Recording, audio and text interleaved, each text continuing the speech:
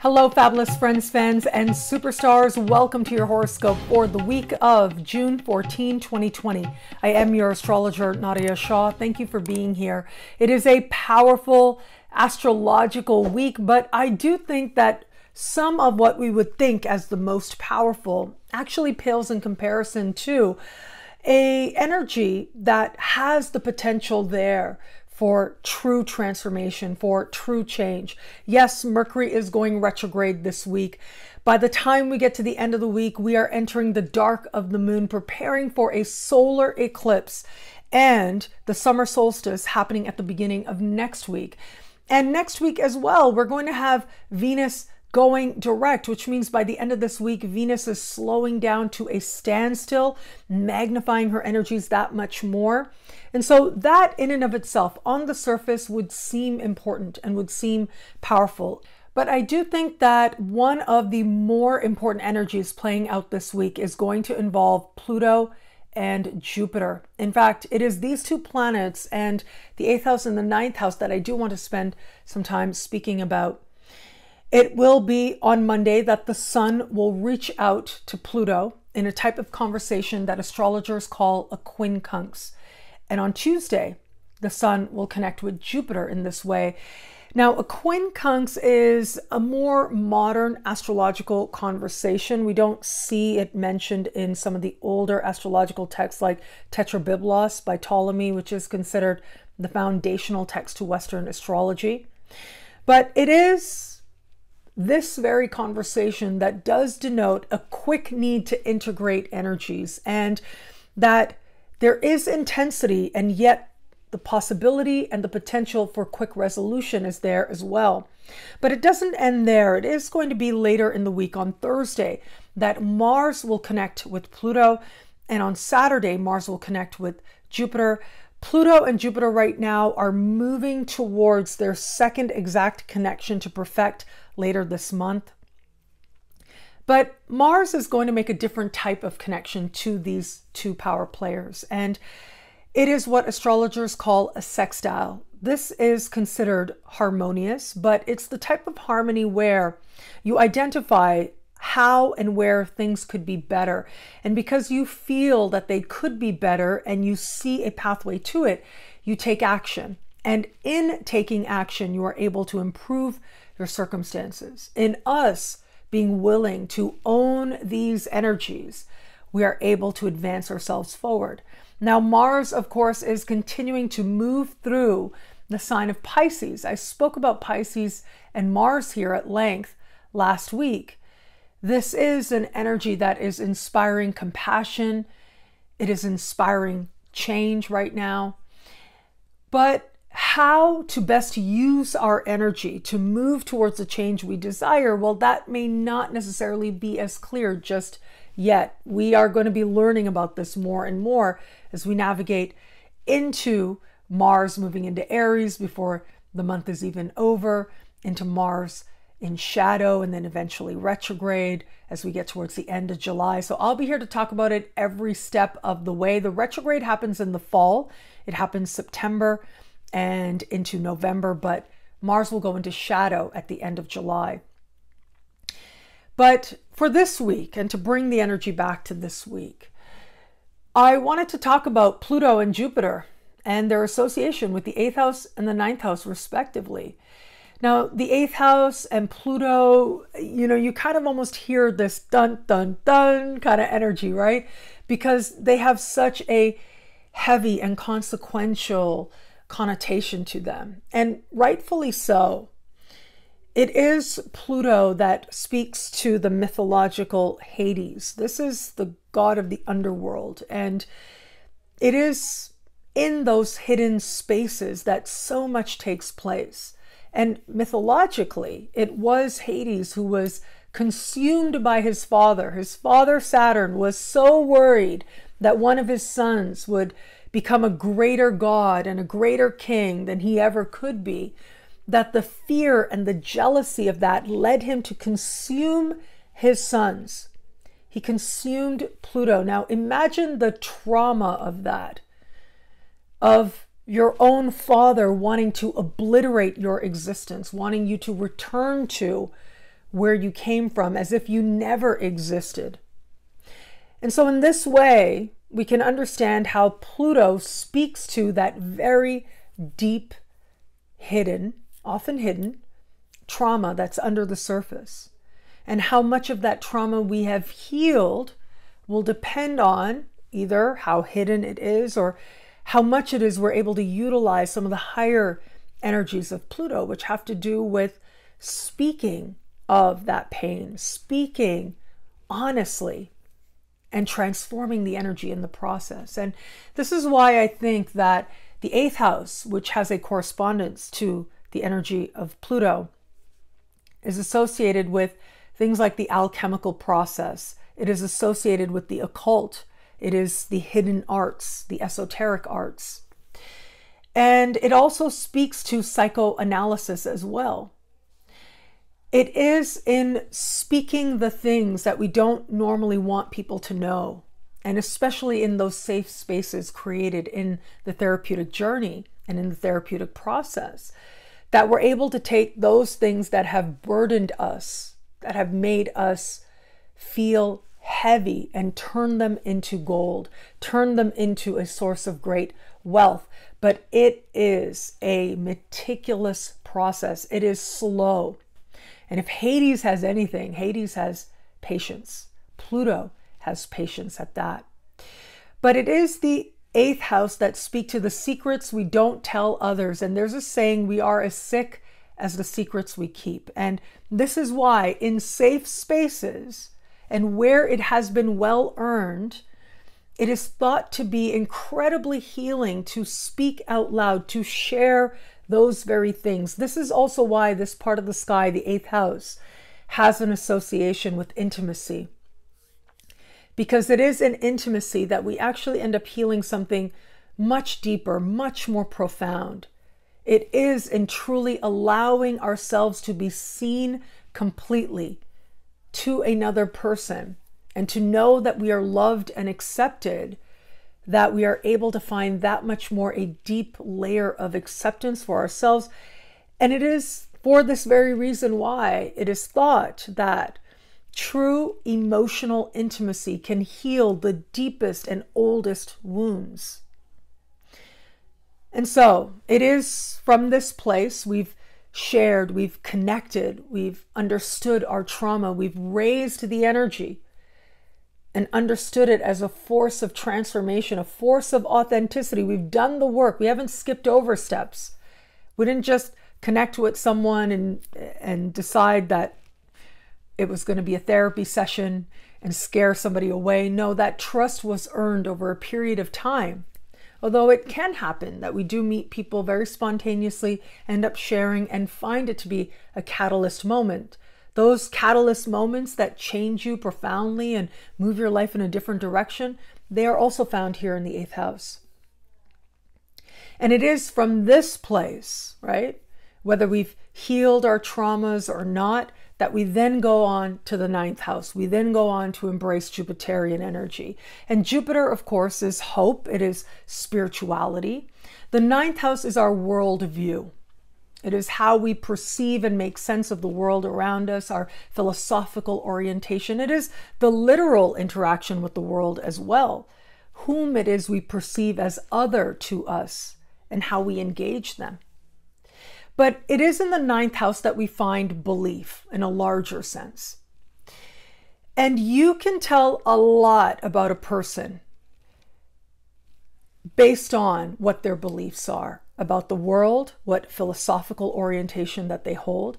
You can tell a lot about what traumas they have healed, what traumas they are not ready to look at, where it is that healing is an ongoing process. And some would say it is forever an ongoing process. It is the journey of being human. But if you want to know, if you want a glimpse into what this person has healed, what they're working on, what they don't realize they're working on, find out something about what they believe. And we can see this show up in the world in phenomenal ways, especially now, when the energy is so heightened and the energy is so strong. And I'll tell you, we've just barely glimpsed it. We are at the very beginning. I have been saying again and again, the world, when we get to the end of this decade, will be a very different place than it is at the beginning of this decade. The shift is happening right now, but it will be right around July 1st that Saturn is going to retrograde out of the sign of Aquarius. That is going to shift energy. It's going to return to the sign of Capricorn. That's going to calm things down a little bit. But then once we get to December, it is going to be a forward momentum from there. So why do I mention this? Because right now the world is going through a whole lot of shift, and a lot of people are looking at Saturn in Aquarius to speak to this, and it does in some ways, right? Coming back to the 8th house, I have felt with this very intense year that we are in, when we look at things like the pandemic, it is true that, and we can say that there's so much we don't know, and we can accept that. And there are a lot of theories out there, right? There's a whole lot of theories and a whole lot of conspiracy theories out there. And it has been interesting to observe what it is that people feel drawn to. It is a different state of spirit to say, okay, we don't know. But it's another state to say, this is the truth. This is what's hidden. This is what I know. It is that space, that worldview that is affirmed in what people choose to believe, that speaks to what they have done in the 8th house, what it is perhaps they have yet to do, what it is that possibly is work that they may not be ready to do in this lifetime. And that is okay too. But now we advance, right? We start moving through that energy and we get to where we are right now. And what is happening right now for the collective, it is the root. It is the trauma for a whole lot of people. It is trauma that is coming to the surface and that is being looked at. And in some cases, it's been there just under the surface for a long time. In some cases, there have been people who have strived to work with it, but now it is all bubbling forward. That is Saturn meeting Pluto at the beginning of the year. That is us collectively moving towards Jupiter meeting Pluto, magnifying the energy of Pluto as we move forward towards the end of this month. And so we can expect this collective sense of people either embracing or looking at or allowing their trauma to come forward, knowing that they have to move through it if they're going to get to the 9th house, if they're going to get to an authentic sense of hope and inspiration and a genuine sense of enthusiasm for their lives and for their future. Sometimes you have to move through that gunk. If you think about Pluto, this also speaks to tar. It speaks to oil, moving through the tar to get to that space where you're able to see a wider world on the other side. Then that journey towards the 9th house, that journey towards Jupiter is ultimately healing. Now, Jupiter, mythologically, is a different energy. Jupiter's father was also Saturn. But his mother, Rhea, seeing that Saturn was eating his children, she gave Saturn a rock and tricked him into thinking that it was Jupiter, baby Jupiter. And then Jupiter went off, right? He was raised in love. He was raised with the most amazing mentors. He was raised knowing that he was meant to be a great king. He was meant to be the greatest of all gods. And that was prophecy. He knew that. And he was raised that way with this environment where people believed that about him. Now, imagine how different the psyche is of, in this case, an ancient Greek god. But imagine how different the psyche is when it is in an environment, when it grows in an environment, knowing that there is love, there is certainty of their greatness, as opposed to an environment where there has been tremendous denial, tremendous pain. When we see that, we can start to understand these energies. And these energies are wanting to be known right now. My dear professor, my former professor, Jeffrey Cornelius, said that the gods need us to remember them. They grow, they become more visceral, more real, the more it is that we remember who they are. And whenever it is that we gaze upon the sky, and I would even argue whenever it is that someone reads a tiny little horoscope in the back of a magazine or a newspaper, right? Those 2-3 little lines, that is a very quiet affirmation of a universe that is alive, not only with love and wisdom and meaning and purpose, but a universe that is alive with the sacred. And because you in your chart, you have Pluto in your chart, you've got Jupiter in your chart, that means that these divine energies exist in you and through you. They are a part of you. These are energies that you can understand. In your own chart, you have an 8th house. You have a 9th house. The 8th house tells you what you are healing, how you go about healing it, and what you may find on the other side having healed. And then the 9th house is how you feel engaging the larger world. How do you do that? It was the Buddha who said that life is suffering, and there are sort of literal forms, of course. He identified things like we are going to grow old, we are going to become sick. It is a part of the human experience, is that there is going to be suffering. And he also said that there is an escape from that suffering as well. And it had to do with being in the present moment, understanding your essential nature, stepping outside of attachment to the physical experience. These were some of the things that he taught. But too often what does happen is that people want to skip over the 8th house and they want to jump right to the 9th, right? They want to jump right to everything is great and everything is what you believe it to be. And I believe that the world is perfect and nothing's wrong with it. And all of these problems, they don't even exist. There are people who want to do that, and that's fine. But what they're doing is that they're skipping over the 8th house. They're not even willing to acknowledge the suffering that has been there. And if you have spent any time in New Age circles, you've probably met people like this. And you've probably met people where you know it's just under the surface that this is a person that does not want to look at their 8th house, but their 8th house is showing up. They do not want to look at Pluto, but their Pluto, it's showing up in there. They just aren't ready or willing to look at it. But it shows up in our lives. It's one thing to tell yourself things are a certain way. And you know what? There's a time for that. If you're having beautiful Jupiter aspects in your chart, beautiful Jupiter transits, then yes, believe and enjoy that feeling and watch wonderful things manifest. It can be so. But you know, when you're having a hard aspect of Pluto, when Pluto is square or conjunct one of your personal planets, it just isn't going to work. Pluto is going to make you look at the gunk. It's going to make you look at what it is that you haven't wanted to acknowledge before. And so with this week, on Thursday, Mars speaking with Pluto, this is going to inspire us. This is going to help us to understand that the work is worth it. On a personal level, it may stir our unconscious. On a collective level, it may stir our collective unconscious, powerfully so. But the sextile is, by its nature, empowering.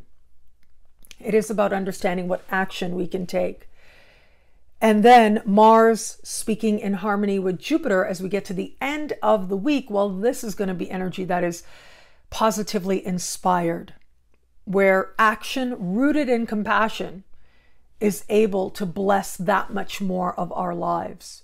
And so we will see this on a collective level, certainly, but in our own lives, on a personal level as well.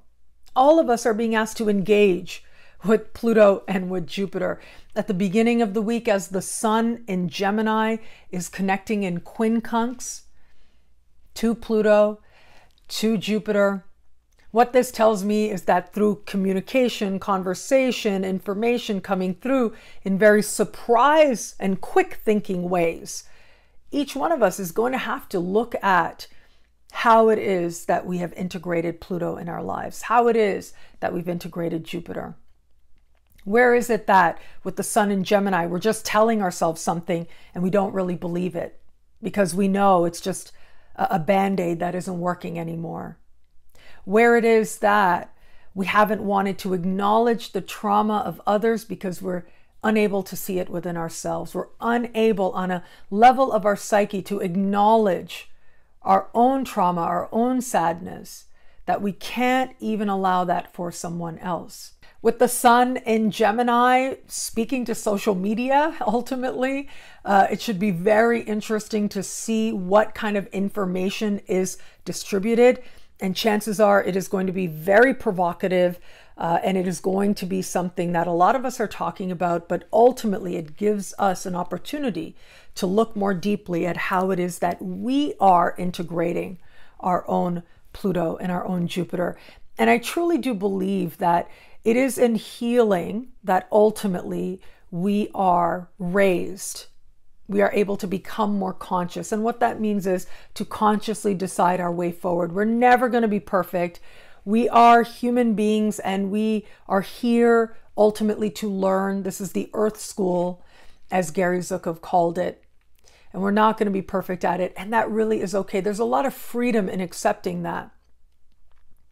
But it is in looking at what is provoked within us that we're able to use whatever transpires towards our own elevation and towards our own movement, towards embracing that very energy that I like to call love and wisdom. You can't get to the full embrace of love and wisdom without at least acknowledging any pain that gets in the way of that full embrace.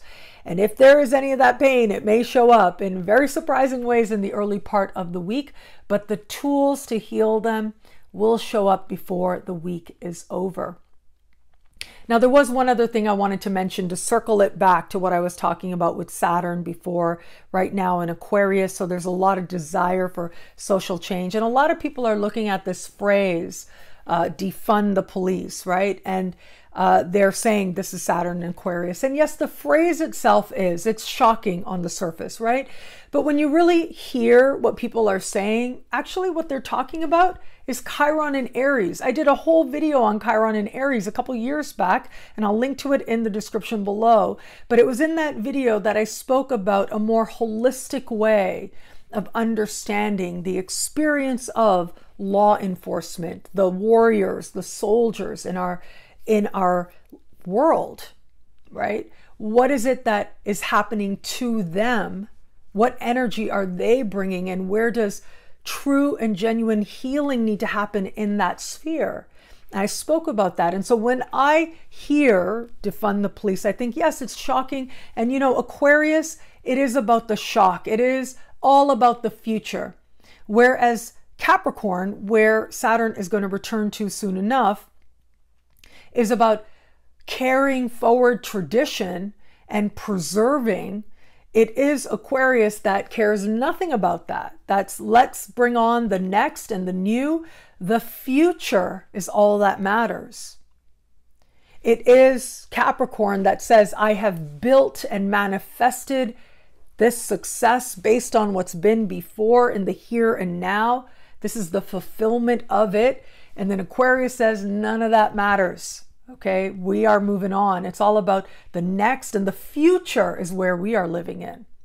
And so, yes, it is a shocking energy, and we're in it right now. And so we have these shocking phrases, but we are also in Chiron in Aries.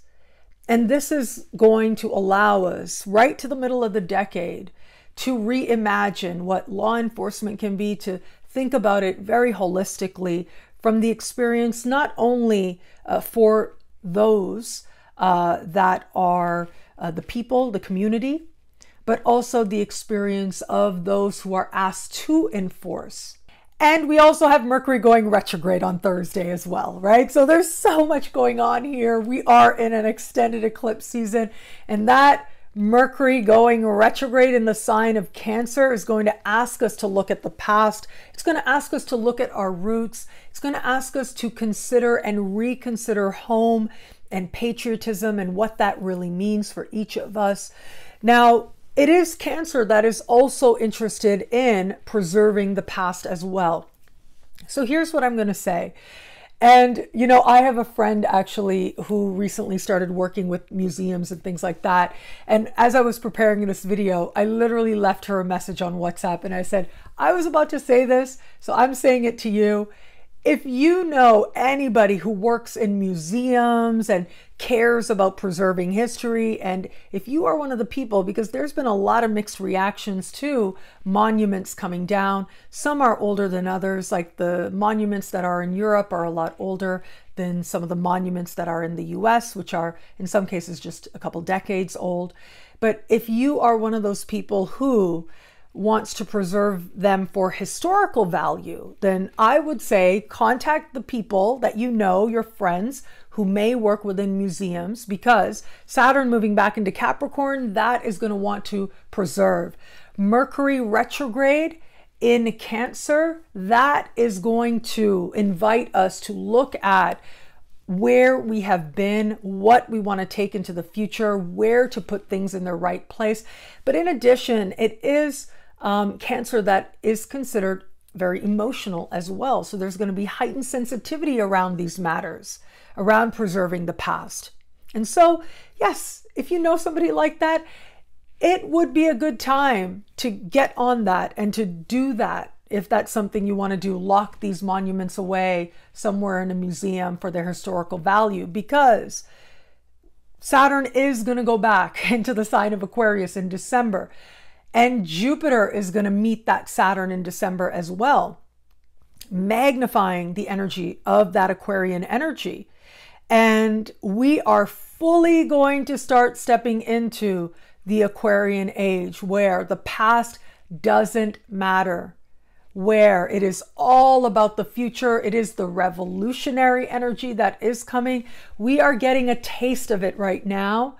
But the big shift is coming up, not only with Jupiter and Saturn, that is going to be huge in and of itself, the Great Conjunction, but also based on Pluto going into Aquarius. That really is about living in the future in phenomenal ways. I've made videos about a lot of this stuff, and again, I will link to them below, the Decade Ahead video as well. And I'll continue talking about this, of course, but we are looking at the past differently with this Mercury retrograde. And ultimately, my hope is that this perception brings with it genuine healing, but also genuine acceptance for wherever it is that people are in their journey. Because wherever it is that they are, it is okay. Because ultimately, as part of the mystery, it kind of works together to move more and more of us towards the conscious decision to align with love and wisdom. And that is powerful.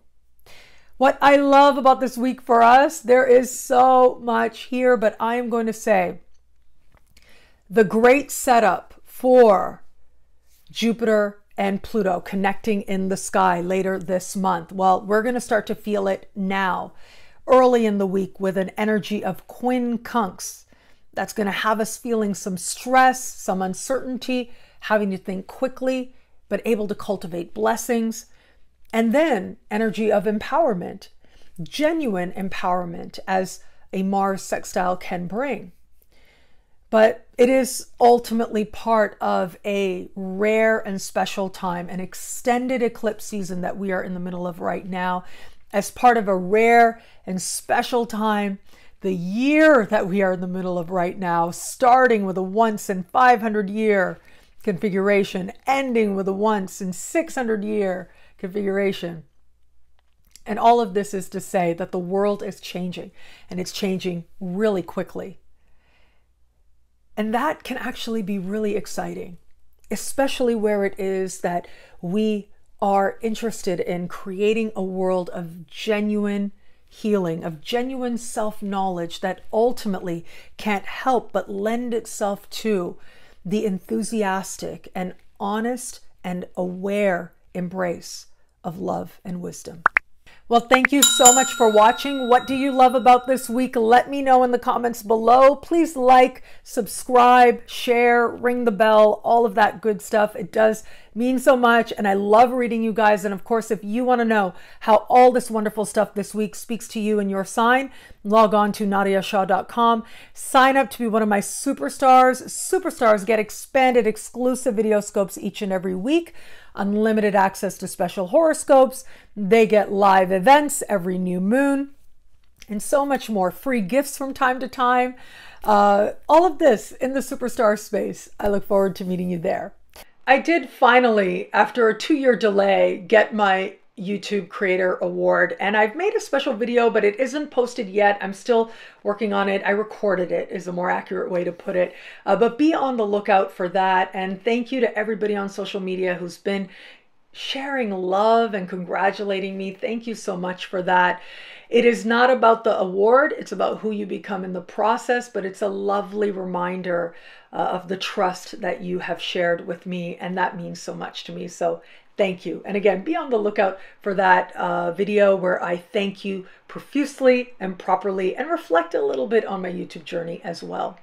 And of course, books. Books are a great way to expand your astrological awareness and knowledge and insight and appreciation. And I have got a bunch of books. I have The Body and the Cosmos, where I take Plato's ideas and apply them to an astrological sky.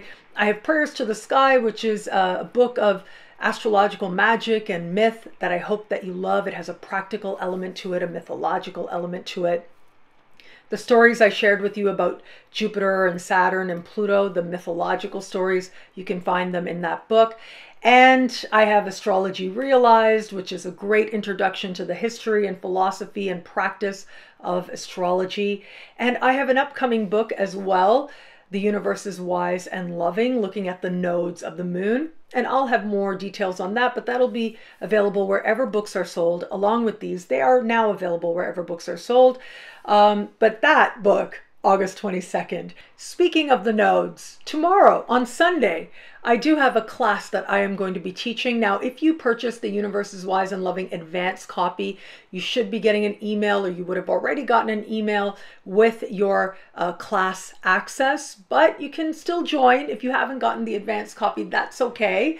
You can still join by visiting synchronicityuniversity.com. I am going to be looking at the nodes moving from the Cancer Capricorn axis and into the Gemini Sagittarius axis, what that means for the collective, but also what that means for the different signs as well. So we're going to cover a lot in this 90-minute class. I think it's going to be a lot of fun, and it's going to be taught tomorrow. If you can join us live, that's wonderful. If you can't, that's okay as well, because there will be the download available to all students who register for this class. And I look forward to meeting you there. And Synchronicity University Summer School is right around the corner. Next weekend, we are going to start a wonderful summer school.